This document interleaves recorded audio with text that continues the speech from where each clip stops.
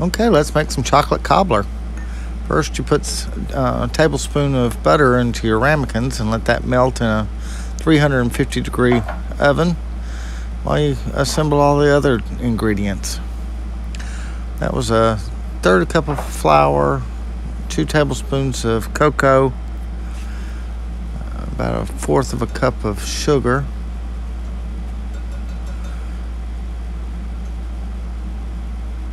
that I sifted into that bowl,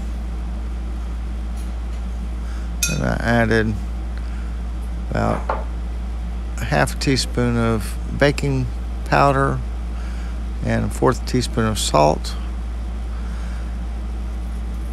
and ended up adding about a half a cup of milk and about a half a teaspoon of vanilla. Mix that all up, and that's a third cup of sugar and 2 tablespoons of cocoa. Give that a good mix. Then take your ramekins out of the oven and pour half the batter in one and half the batter in the other one.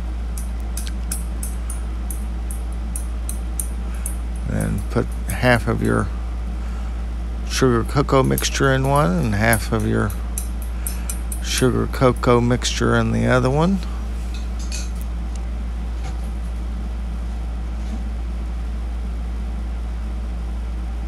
Something like that.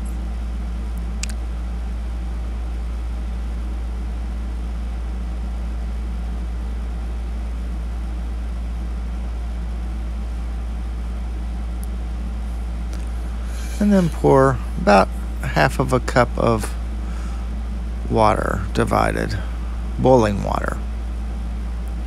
Then we're going to bake that in a 350-degree oven for around about 25 minutes actually,